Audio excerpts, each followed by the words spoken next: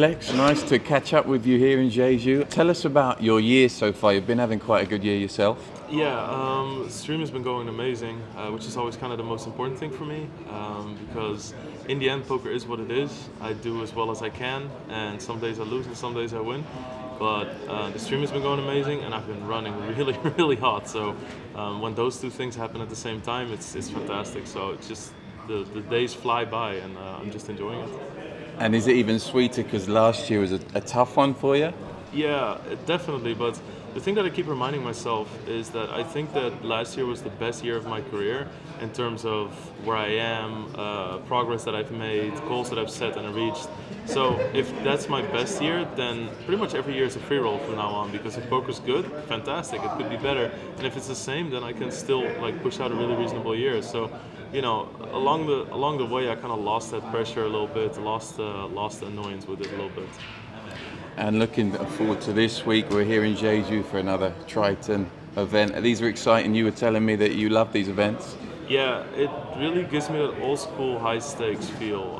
All the shows that you saw on TV, of course, you know, you see Tom Dwan here, you see Phil Ivey, all those guys, you know, they haven't been that much in the Western scene anymore, but here you see them, and it's this very relaxed atmosphere where people laugh at each other when they lose $400,000 pots, and people get bluffed and everybody laughs at them. It's kind of what you hope poker will be like when you watch it. And last year I was just mesmerized doing commentary on it, and just from a poker fan perspective I watch it too, so it's like the easiest gig in the world, honestly. I always thought it was less personable than it was. I thought there would be this huge culture gap where you sit at the table and you're kind of isolated, or you're in an island and you don't speak the language, you don't know the culture, and you know, you just live in your hotel room and you go down for the occasional high stakes game. But like, I couldn't have been more wrong. That's not at all what it's like. You know, a lot of these guys are friends, and they talk a lot, and there's, you know, people get really pulled into the game.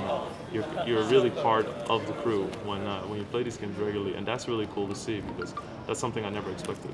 And what is it that makes that atmosphere, that makes that happen? Is it the fact that the players that we all know, the American players and the European players, just like to show off in front of some of the Asian players? Why do we have the great, you know, the banter is back and the table talk is back?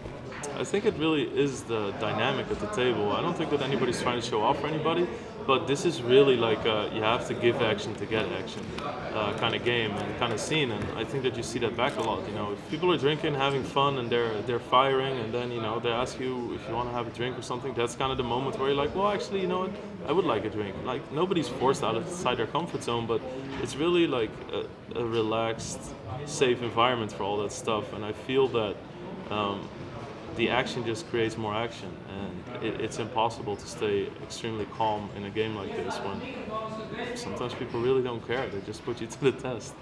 And you've been, as we said, you've had a few wins recently yourself. Have you been considering maybe jumping into one of these tournaments? To be really honest, like, these tournaments are too crazy for me. So no. I mean, there's some of the smaller ones, like I could play 10K or possibly like a 20K, but my job is streaming. My job isn't necessarily playing poker anymore. So I always have to make sacrifices and choices towards streaming. So whenever I make a trip, it's gonna be for commentary. Great. Well, we look forward to hearing the commentary this week, and yeah, let's have a good one. All right, thank you very much, Cheers. man.